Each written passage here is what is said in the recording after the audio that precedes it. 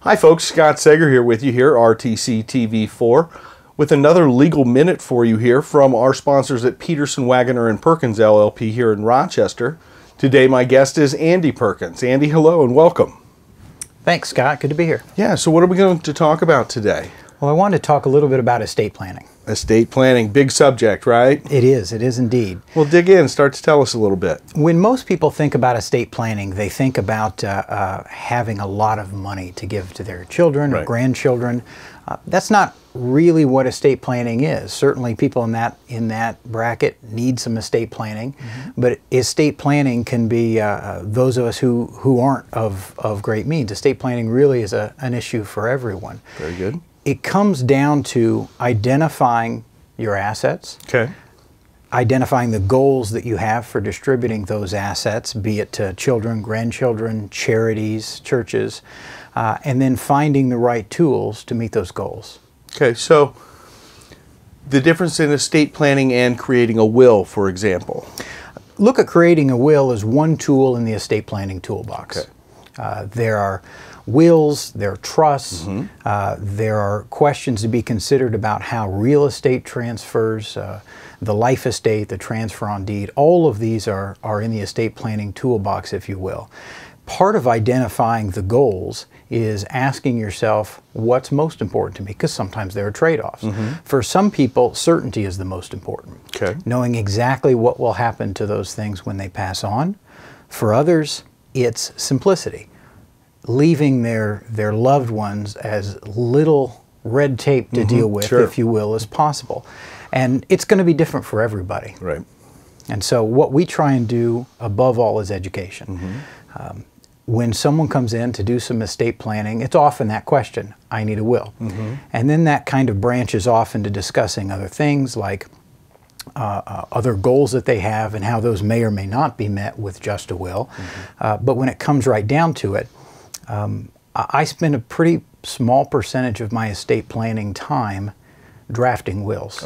That's part of what I do, but I spend a great deal more time educating people on what the parts of the will mean, why it's necessary for them. So I think education is the key. Absolutely, very interesting.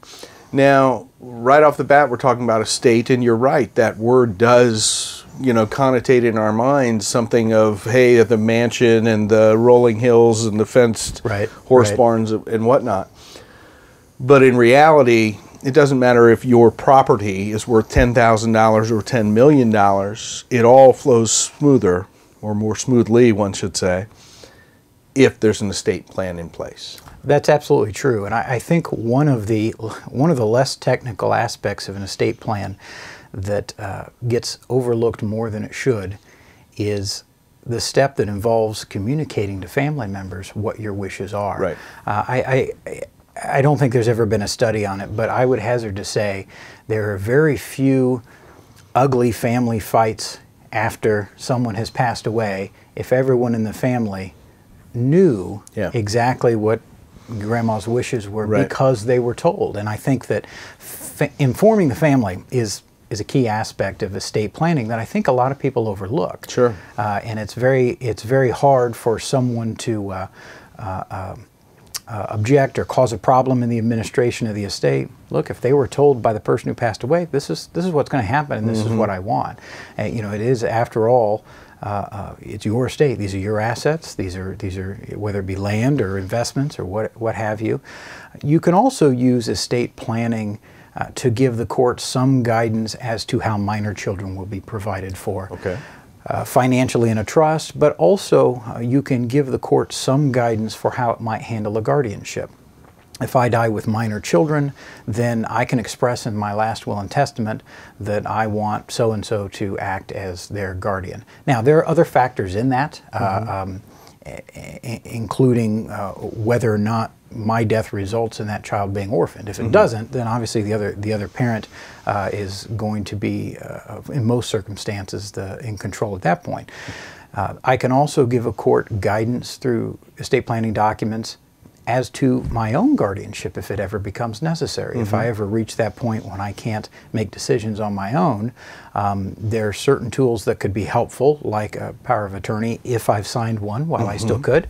But also I can put in a power of attorney a section that essentially says to the court, if you ever, Judge, need to put a guardian over me, here's who I want that person to be. I see. And of course, it's ultimately up to a judge, but most courts are going to consider that pretty persuasive. Very interesting, Andy. Communication is the key here. Absolutely. I think we all have imagery in our head, probably from the movies of the 50s and 60s, of the lawyer sitting around with the family all gathered and dispensing the information of who's getting what. Correct. And quite frankly, most of that could and should be taken care of up front. Sure. Should be talked about with the family. So estate planning, something you guys can help out with here at Peterson, Wagner & Perkins. Absolutely. We've done estate planning long before I joined the firm in 2001. Okay. It's been an integral part of our work here in Fulton and surrounding counties. And if anyone has questions about it, they can certainly give us a call, 223-4292. Okay. Set up a time to come in and talk about either an existing estate plan or forming one for the first time. Excellent, excellent. Well, Andy Perkins here with our Legal Minute today on estate planning. It's a large subject. We've only covered a few minutes of it, but some good information, Andy. I thank you for that. If you do have any questions, you've got the website and the phone number on the screen here. Please take some time to give them a call. They'll be happy to explain any of this to you. We'll see you next time with our Legal Minute here on RTC TV4.